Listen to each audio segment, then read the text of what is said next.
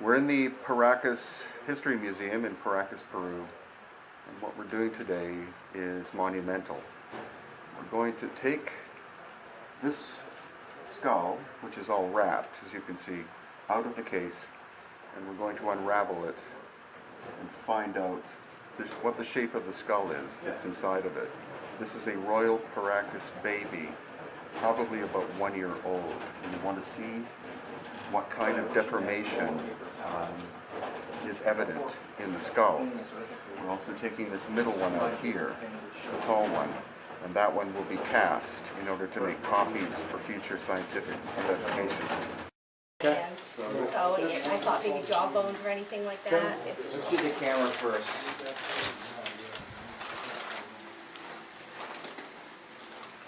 And you can throw this back in the case. There's my evidence.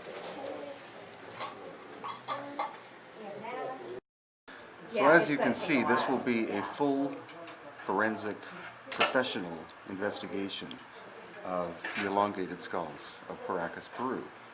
And this, to my knowledge, has never been done before.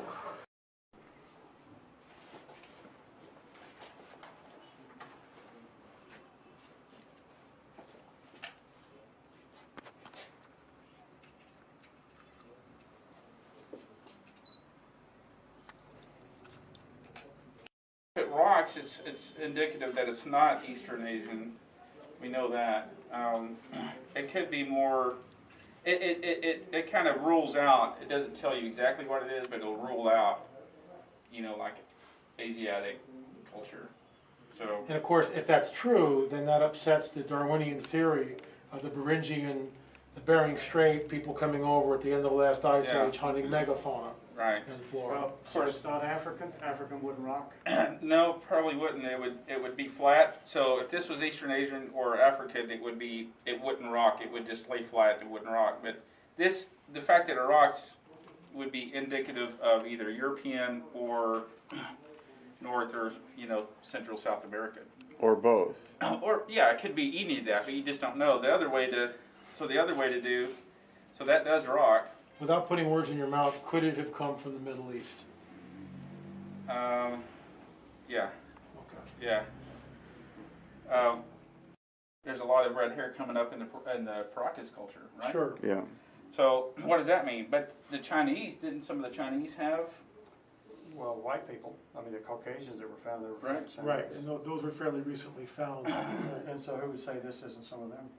Well, And then the Chinese expeditions. yeah. I don't know that you can really say that, but I think it's just it's just one piece of the puzzle. It doesn't give you definitive information, but it just helps to clarify maybe what it's not.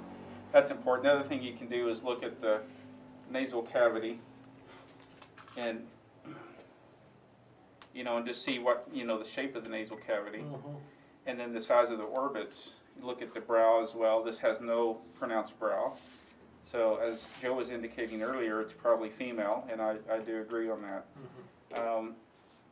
So it does got a kind of a teardrop type of nasal cavity to it, which would also reflect that it's probably not Eastern Asian. But What would an Eastern Asian nasal cavity look like? Compare it just verbally for us. well, I'd have to have a chart to show you. There's wear in the jawbone there, right? It's just decreasing as the bone closes in. So it means the teeth have been gone a long time. She's also got a very pronounced chin. Right. I mean, the chin don't look very point there.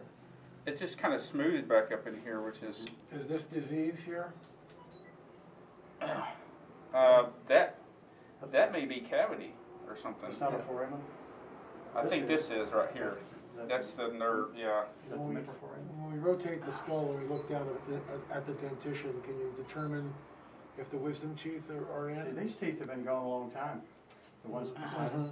Yeah, because there's no holes. There's no holes there. That's So infilling. yeah, this is nerve root here. The first thing we want to try to do is determine what layers were wrapped last, so we can unwrap them first, see how which way the cloth is going, and That way it won't tear the cloth, hopefully it won't fall apart. Gosh.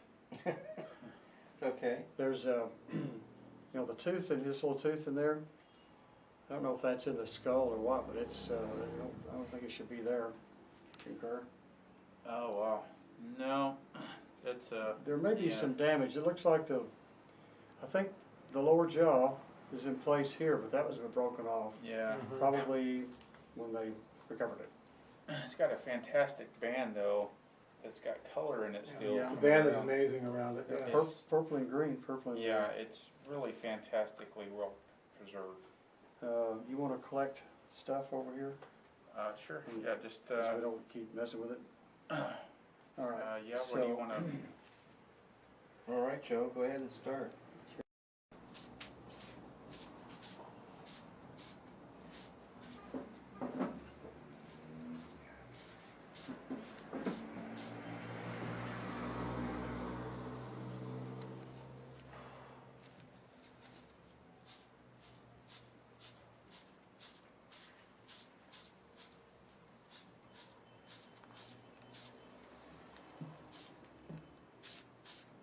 Tell us what you're spraying it with, Joe. This is distilled water, so we don't contaminate any samples that might be taken. Boy, it is really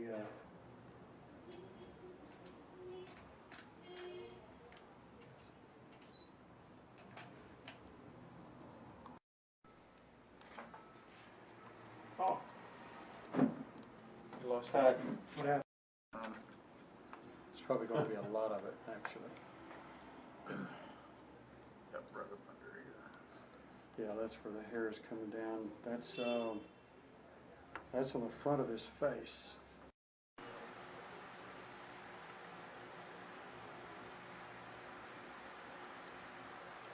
Okay, this outer wrap is off.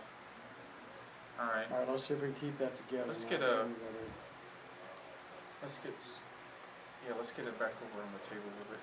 Depending on what the carbon dating comes back at. And the reason for this is he's trying to locate and get a sample of pollen. If we can get a good sample of the pollen that was in the area when this particular individual was buried, we can then determine whether the fauna was the same as it is today. In other words, was this area in Paracas, or the Paracas area, was it as dry as it is now, or was there sufficient rainfall? Did it host a variety of plant life that's All not fingers. here today? And that's the whole purpose of the pollen test. Well, just Unravel this elongated shape, and again, the purpose of it is to ascertain whether this is naturally occurring or is the result of cradle headboard, and we'll soon find out. Great.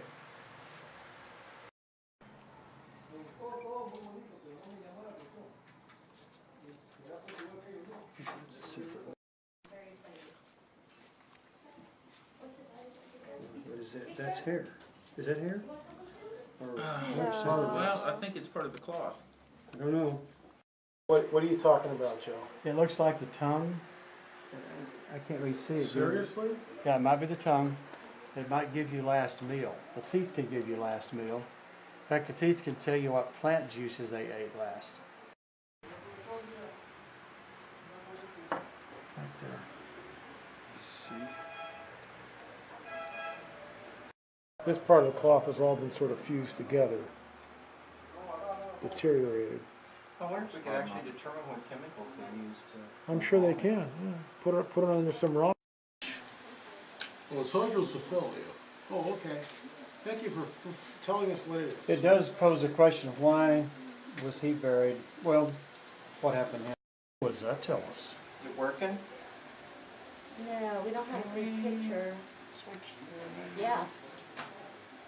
Get out MX, just, yeah, there we go. Don't hit that one? Thermal? Yeah. You know, it's all the lights. That's what we're fighting with. We're fighting the lights. Yeah, you're right. Okay, yeah, let's, What's the problem? We're fighting the lights. your lights are killing it. Oh, How you much turn was them it? off? Yeah, Yeah, if you would that'd be just great. briefly, so we can get the sample. I switched it back over to infrared. Espérame, sí ha salido. Otro más, otro más. Freaking paparazzi here. It is. Let's see the front, yeah. Ya no más, señor Juan. Salió uno. Apágalo para que vuelva a poner. That's just way outside normal, man. Yeah. I don't know what we're looking at, but it's not Ya, normal. toma una foto y después me la mandas a mi correo. Claro, acá yo tomo con el de acá. Qué bonito.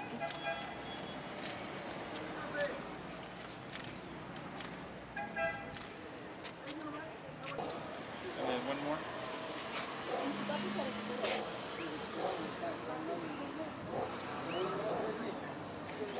Remember, it's 3D, so you might want to. There you go.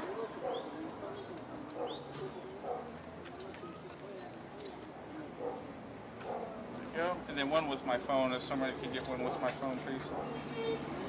Falta Joy. Phone in it. Joy.